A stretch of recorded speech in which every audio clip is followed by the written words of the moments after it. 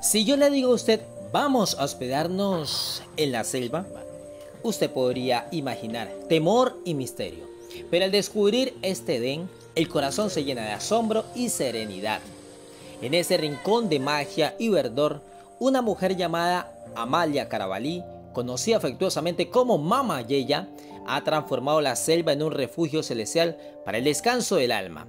Junto a su familia, Mama Yeya ha tejido una propuesta incomparable: funcionar la hospitalidad con la naturaleza, brindando cabañas acogedoras que susurran secretos ancestrales a quienes se les habita. Aquí, lejos del bullicio y el estrés cotidiano, uno se sumerge en un océano de tranquilidad, donde el silencio cobra vida y la pureza del entorno acaricia cada fibra del ser. Y como bendición adicional, una limonada de hierbabuena refresca el paladar, mientras alimentos 100% naturales nutren cuerpo y espíritu con la sapiencia de la tierra misma. Pero cuidado, existe un peligro latente en este paraíso terrenal. Una vez que la dulzura y la atención, la calma envolvente y la esencia de pureza te han conquistado, renunciar a abandonar este Edén se vuelve una hazaña imposible. San Cipriano, con su encanto insondable, seduce los sentidos y acaricia el alma con la magia de lo auténtico, recordándonos lo que es ser parte de la naturaleza, no solo testigo de ella. Te recuerdo que este paraíso, que sobre todo el hospedaje de Mama Yeya, donde queda en la selva, está ubicado en San Cipriano, que obviamente es un sitio que pertenece a la capital del Pacífico y es Buenaventura, nuestra tierra amada. Es un espacio de tranquilidad. Es interesante para un extranjero ver la naturaleza, pero también el pueblo y la gente de esta zona.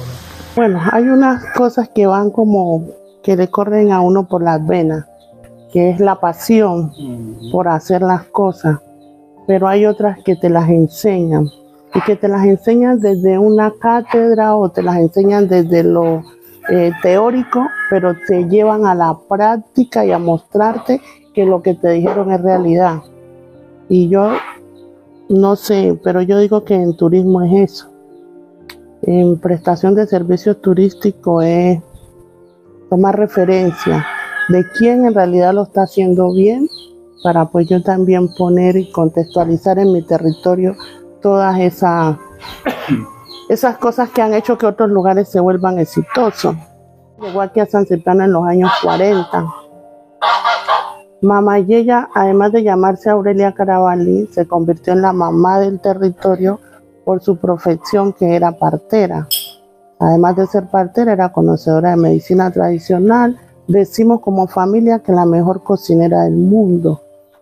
Para nosotros la comida de la abuela era la mejor. Entonces, ¿por qué después de tanto tiempo, tantos años, yo no debo reconocer que los conocimientos ancestrales que tengo los recibí de primera mano de Mama Yeya? Mama Yeya ya hace 24 años no está con nosotros en cuerpo, pero su vida y sus enseñanzas se quedó con nosotros, porque además de eso tuvo la particularidad de ser la primera persona que albergaba turistas en su casa. Por allá en los años 80, 81, 82, los turistas llegaban a la casa de Mama Yeya. Entonces, ¿qué aprendí yo de Mama Yeya? El buen servir y el hacer las cosas bien. Entonces, en honor a Mama Yeya, por eso existe Mama Yeya Raíces.